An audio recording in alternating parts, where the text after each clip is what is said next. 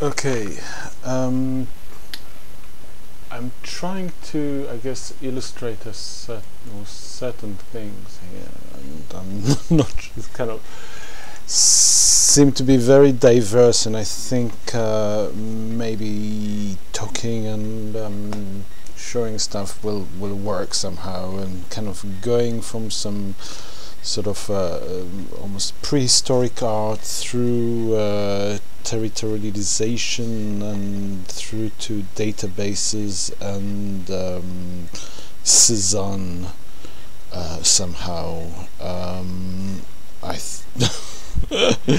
And through space-time as well, could be even fuzzy logic, I'm not sure. So could you please kind of, hopefully I can hold a certain line here that could somehow interest, but it's something that I kind of realized yesterday, today or something, and I'm trying to work this out.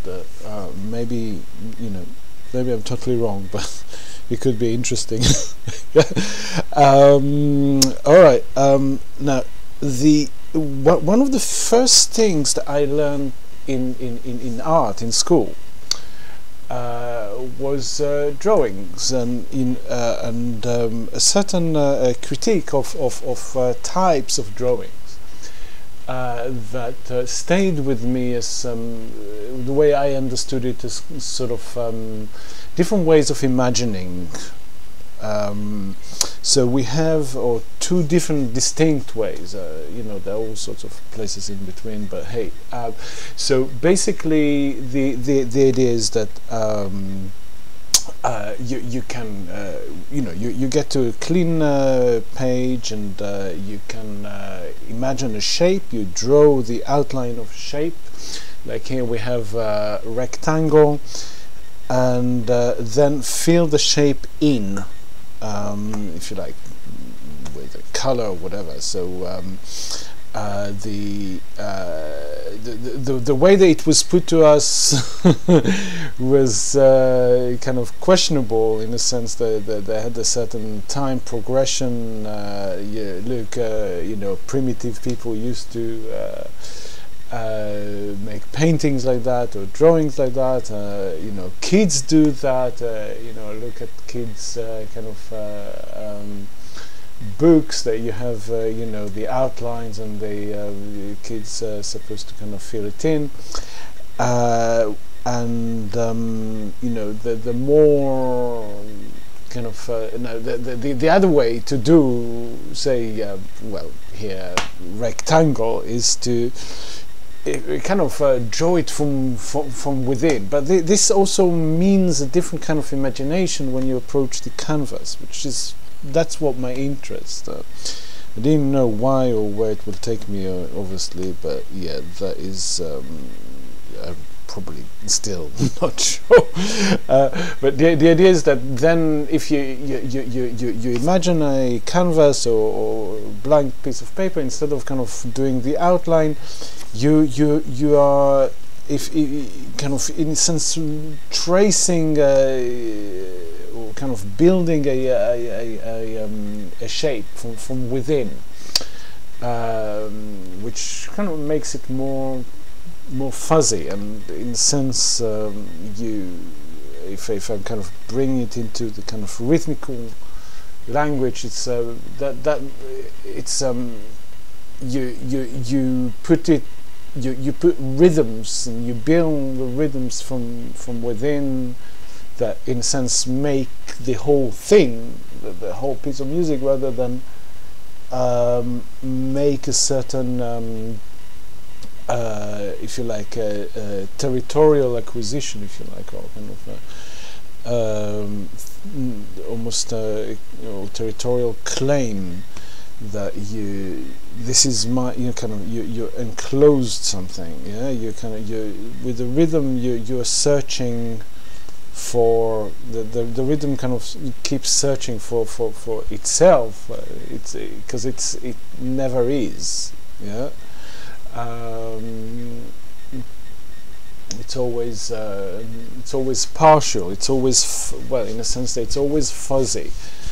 And I'll keep with this fuzzy because the visual element. So in a sense, there's also here different kind of imaginings that of like rules. So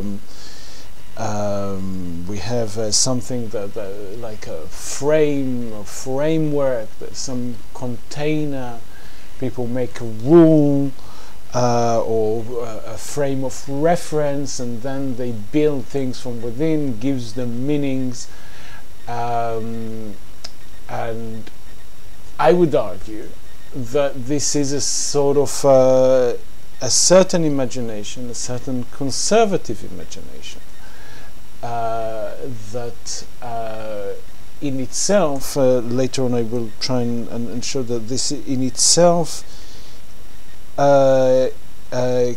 cannot sustain itself, because there is, well, it is epistemic in its ontology. It's because, well, let's I think, well, look, it's because it is made up, and it is made up and pretends not to be made up, and cannot not pretend not to be made up, in a sense. So I mean, for me, again, I'm kind of going back to sort of a certain childhood, and one of the things that one of the elements that or events, I don't know, again, I'm seeking a more rhythmical way of describing it, that with going through along the border between Israel, Palestine, and definitely Jordan. It's basically it's desert. It's got, well, it's a plain desert. It's and in the middle somewhere there is a fence. And people decided that on one side of the fence there will be Jordan, and on the other side there is Israel, Palestine, Palestine, whatever it is. And I remember going, well, you know, being driven along that. Quite in distance, but hey, and I just couldn't understand what the fence is doing there. You know, it was so, you know, blatantly arbitrary, and it is blatantly, well, yeah, it seemed very, as a child, I remember, I must have been 7 or something, and, you know, it kind of like, beyond any sort of words and theories, and, you know, about, you know, territories and borders and, you know, stuff like that, that it was very, it seemed very evident that you know, people just arbitrarily decided, you know, to put it there, and could have arbitrarily decide to move it from there, or, you know, it just doesn't belong to the space. the you know, the ground is just one and the same thing, you know. It just there's no kind of innate justification for it, and in that sense, the territories on both sides of that fence, or any similar kind of fence, you know, they're fictional, and the fence emphasizes the space, if you like, over the time. and this it emphasizes the territory over the rhythm. It emphasizes, in that sense, a fiction, an imposed fiction, not an innate fiction. Fiction, nothing wrong with fiction. I'm not being anti-fictionalization here. The opposite. What I'm saying is that in order to be able to fictionalize better, we need to probably have the fiction being able to have a sort of self-critique mechanism, and once when it doesn't have it, it fails. It fails us in all sort of different ways, so it actually, it's a fictionalization, fiction critique in a sense,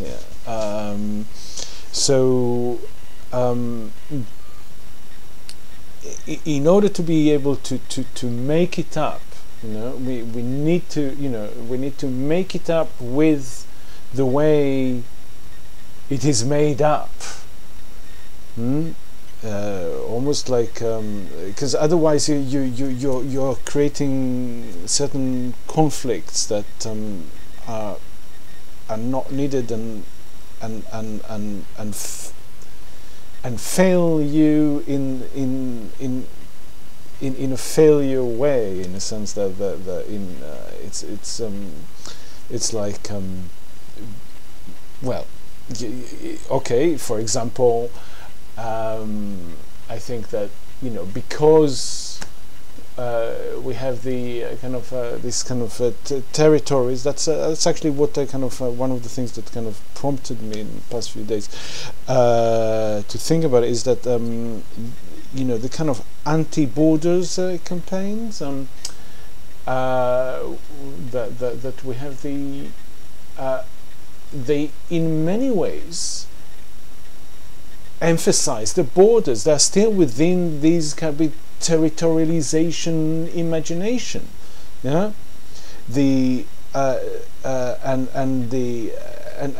make a certain so you are against the kind of the urban planning that supports capitalism, for example.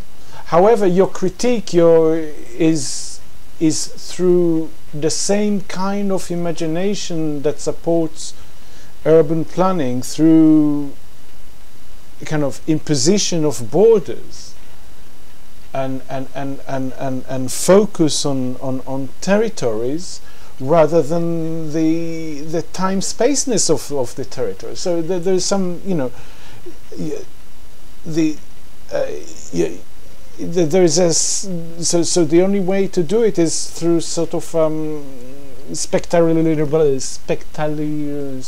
making it into a spectacle as well, spectacularization.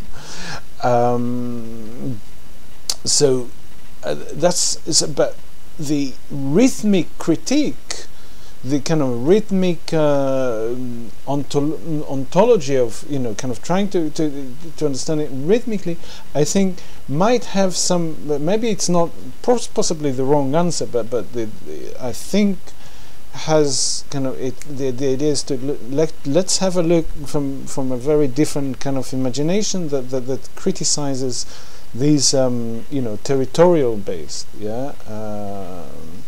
because it kind of almost discards the time space. Now, so instead of so in sense the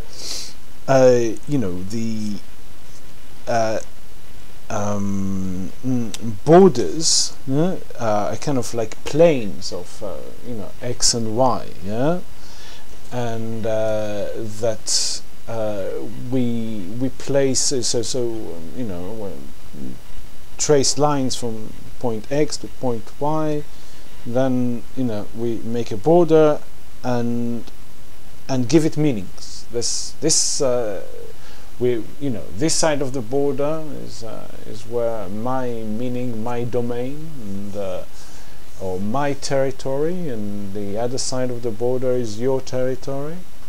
Or this side of the line that I made is, you know, we can imagine a tree, and the other side of the line that I made, we can imagine a cat. Okay, not very imaginative, not very imaginative pictures, but that is the you know, the idea is that then, you know, the territories then, you know, the territory of the cat and the territory of the house, they have different meanings.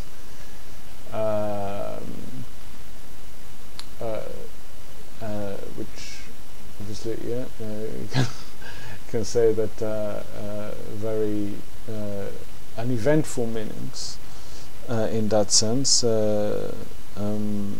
but meaningful or meaningable nonetheless. And in that sense, I would say that the territorialization in itself, the placing kind of emphasis on geography and the space rather than the time space, the rhythmicality. In that sense, I think that it can be said that it is psychotic in the sense that you know, the meaning of my garden is different to the meaning of your garden, and you know, my house and my cat, or the space of my cat, and in that sense, the geography in itself, in that context, I'm not saying geography as a whole, geography in that kind of meaningful,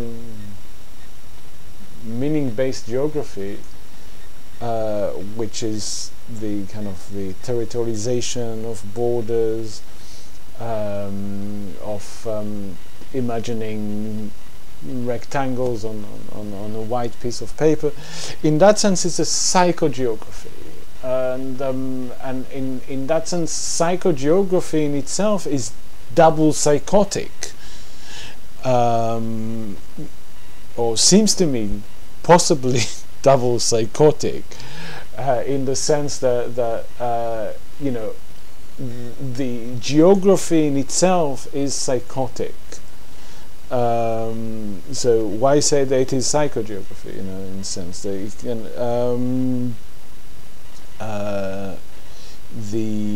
unless I'm wrong, and this is actually you know, the psychogeography meaning is the emphasizing the psychoticness of the certain kind of geography. But you know, it seems yeah, maybe it is, but yeah, but so maybe psychogeography is, but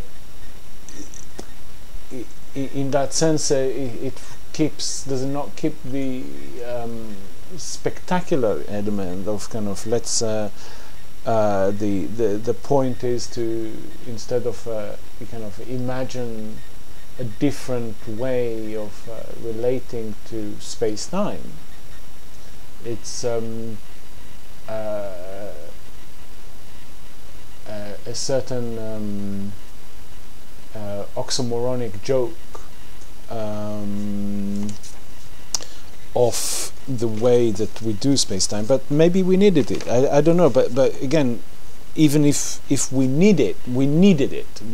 Let's try and move beyond this psychogeography.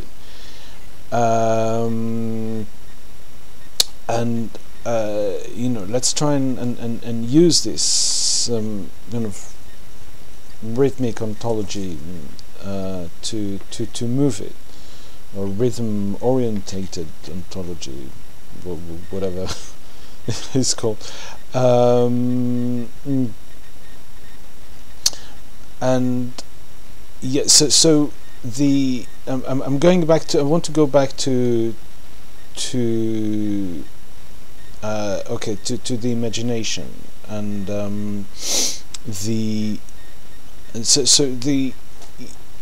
if we can imagine that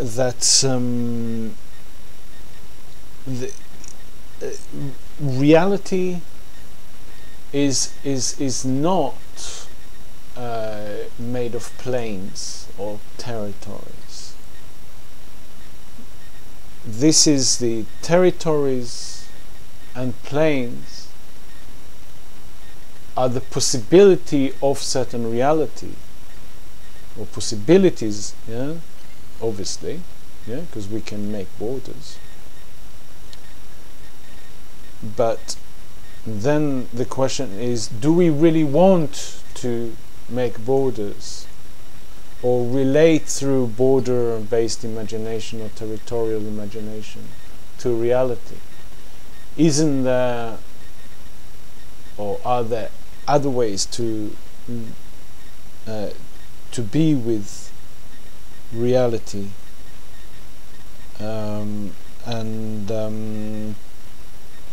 I would say that again, that perhaps yes, and let me see here. That's, for example, here, you know how you fall in love with someone. Well, you want to fall in love with someone, or you feel like you might fall in love with someone. You see someone and you think, wow, yeah, and then many times it happens that you have, hey, you get to know them, and they fart, and they burp, and they have various holes in the skin, and all sorts of different things. And you think, do I really want? Yeah? And I would argue that this is through a territorial perception, territorial imagination. That you see someone from afar and you think, ooh, yeah, these lines are clear, and I like clear. We have this thing about clear lines, we do. And then as you slowly kind of move in, inevitably lines become more and more fuzzy and dirty, because, well, that's what reality is. There's like more and more stuff that shows the fuzziness. The fuzziness are the rhythms that the clear lines inevitably seem like from afar. Then, because there is this space-time between us,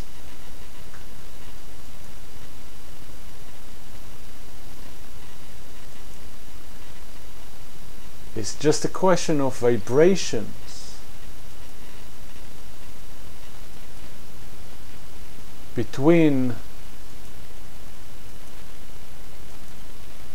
the vibrations of the kind of in us, in our eyes, in our perception, and the vibrations of, say, the stuff we are looking, or we are perceiving, we are trying to perceive. So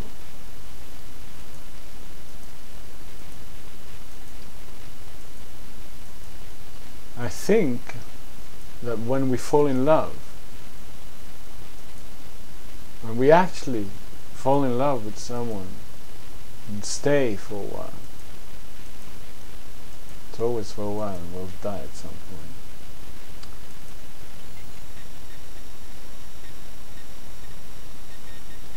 It's when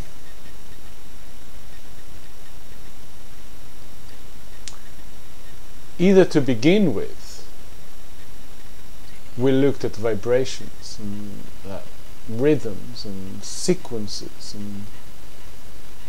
and frequencies and fold and all sorts of fuzzy, dirty stuff,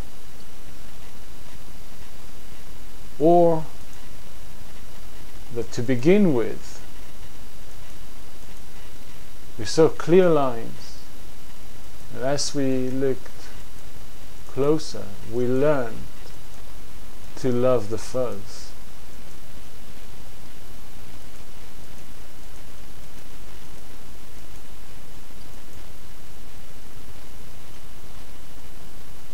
So in that sense maybe it's there's a certain question of how to desire the fuzz. And maybe I ask this because I'm pretty fuzzy, and maybe I excuse myself through that. I don't know. That maybe, yeah, that's something that I guess for maybe someone else should criticize me for that. So yeah, I okay, going back from or out from the kind of love story, if you like. So if the fuzziness, if you like, the question is not of territories, or not of being a territory, because a territory is not there. It's not a being. It's the territory. The being of a territory is the, in that sense, is grounded only on defuzziness of time-space, if you like, yeah,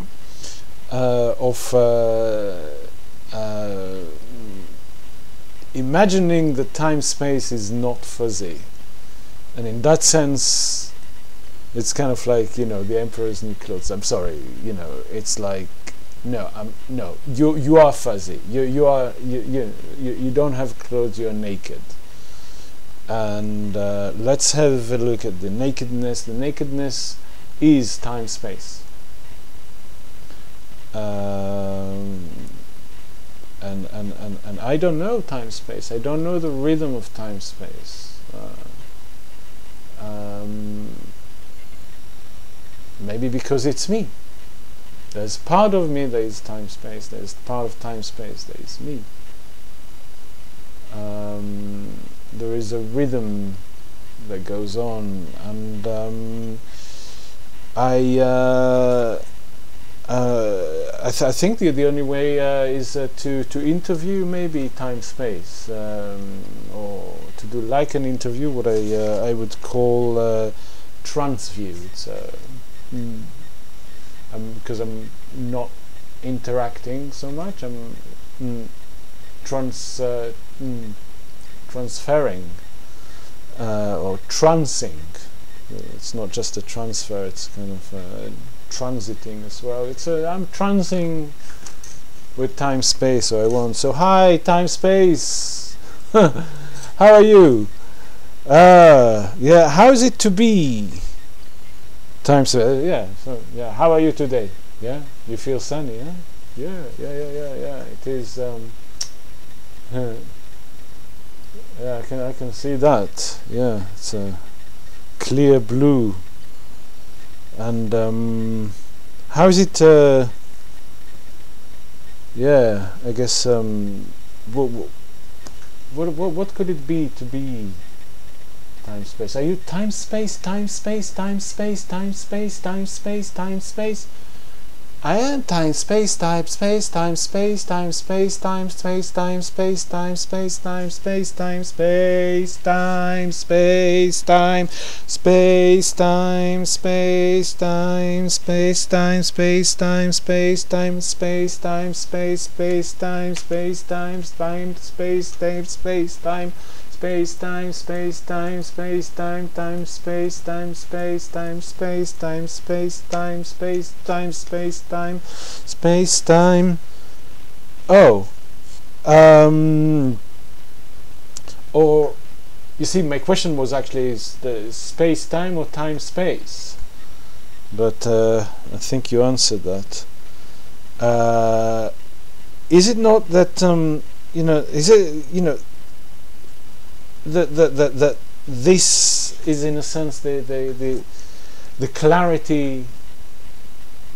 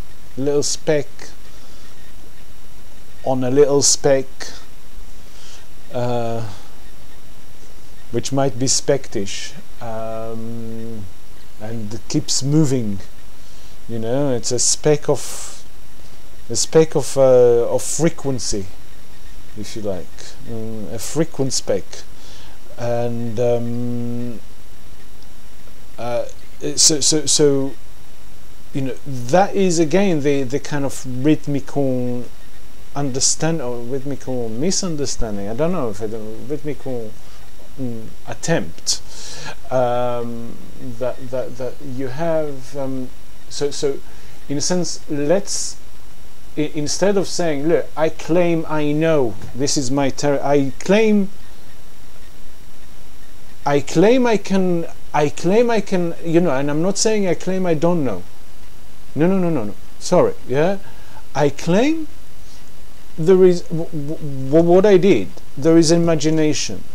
Okay, the imagination is rhythmical.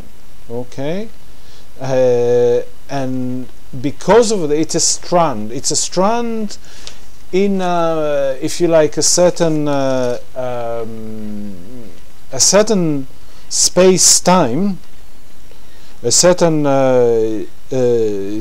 if you like, frequency sequence and strand that with the possibly spectrum that I don't know of. We don't know, but let's find out. Yeah.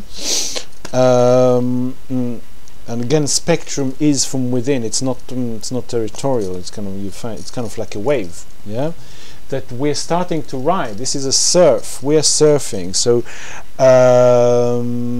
so we do have the imagination. We do have the imagination is a link, and the link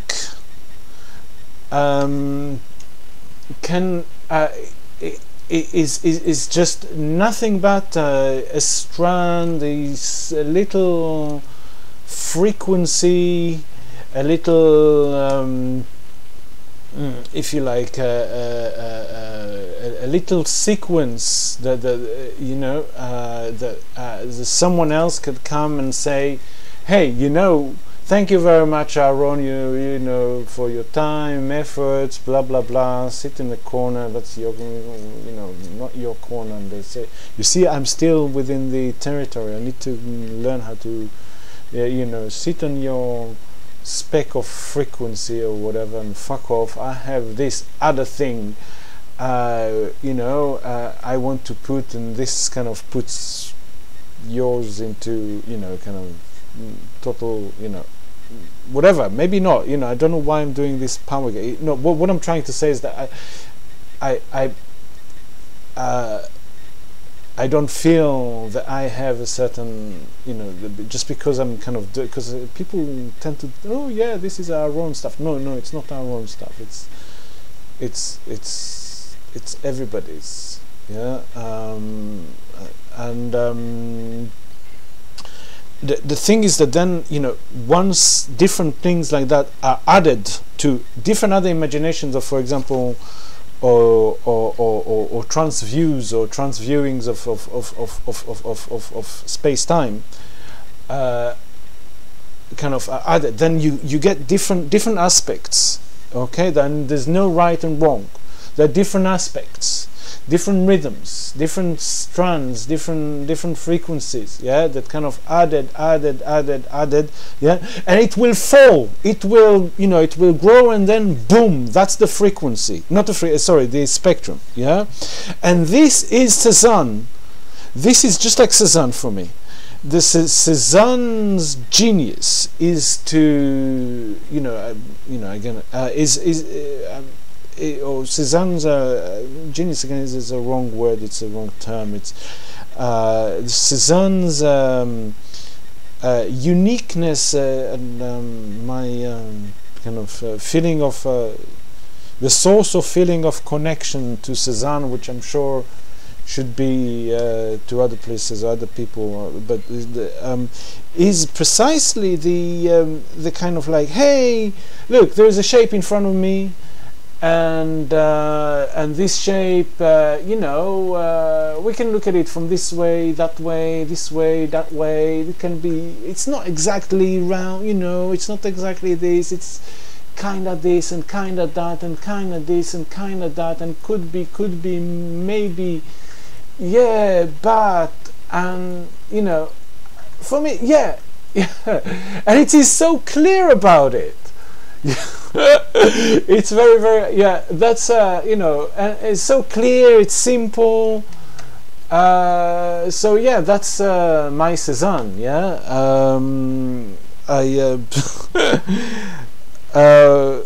but obviously, yeah, he, well, you know, he I don't know. Does he do it in kind of territorial or rhythmical sense? It's is it an important question, really? I don't know. I don't know. I imagine it rhythmically. I know I received it rhythmically, and I imagine it, and again, that is the if you like, the reality of the rhythmical link, if you like. Yeah, it does link. It doesn't fall. It's there, and in that sense, it is part of Cézanne. In that sense, rhythmical link that is not of is to say,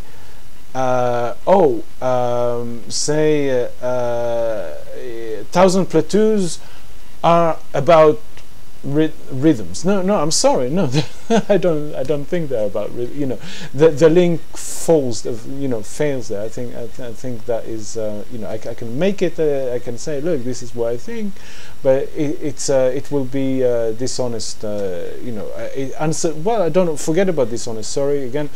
I don't think it will be sustainable link, and again in that sense, sustainable kind of the rhythm of it. The strand will fold very quickly because it is a rhythm, because it's not a territory. Whew. Yeah, I hope I didn't scream and shout too much. And yeah, I don't know. Yeah, I hope I will be able to listen to it at some point. Whoever listens to it, thank you very much for your time and attention, yeah,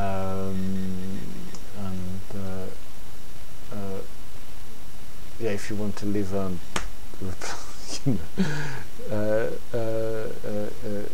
say, hey, this is bullshit because ABC, you haven't seen ABCD 1 2 3 are wrong, come on. Yeah, that'll be really helpful because it is kind of stuck in my head, and it's either mad stupid or stupid mad, or these rhythms.